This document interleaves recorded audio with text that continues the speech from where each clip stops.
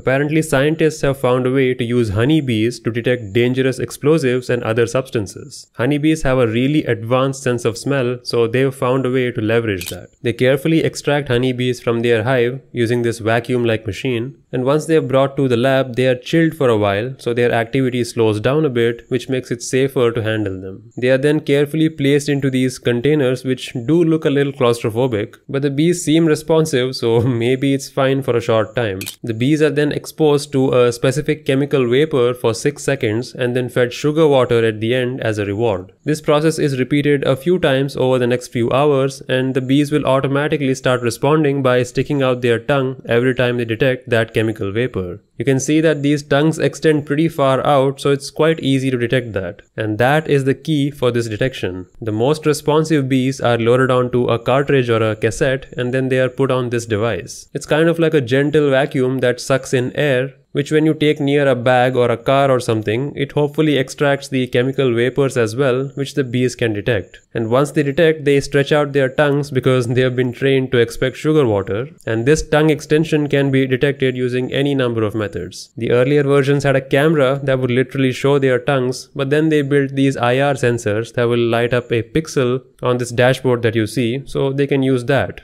Every time a bee extends its tongue, that pixel turns red, which means that particular cassette, whichever substance it was trained for, has been detected. And that's another advantage. Since each of these bees can be trained to detect a separate chemical compound, individual cassettes can be programmed to detect multiple substances at the same time. Compared to using dogs, this bee system has a few advantages. Training dogs can take several months at a time, but like we discussed, these bees can be trained within a few hours. Acquiring them and maintaining them is pretty easy and cheap too. And after a few days, these bees are released back into their colony, and then they'll collect new ones to repeat the process. Now it all sounds good in paper, but this research has been going on for almost 2 decades now. I wonder why we still see sniffer dogs instead of bee-powered cages everywhere. One reason could be the short lifespan of bees. An average bee may only last about 2 months, and they only keep them around for a few days. So even though training is faster, this may be considered less humane than having a companion dog, right? Once a dog has been trained, it will serve you for years together and will be a reliable companion. Whereas a bee is just stretching out its tongue expecting some sugar reward, that's all. Aside from detecting those chemical vapors, it doesn't really have much of a use. Plus, there's an argument to be made that this is, again, inhuman for bees which are already sort of endangered. But then again, the endangered species is the wild bees and they are using honeybees. Again, it's a gray area.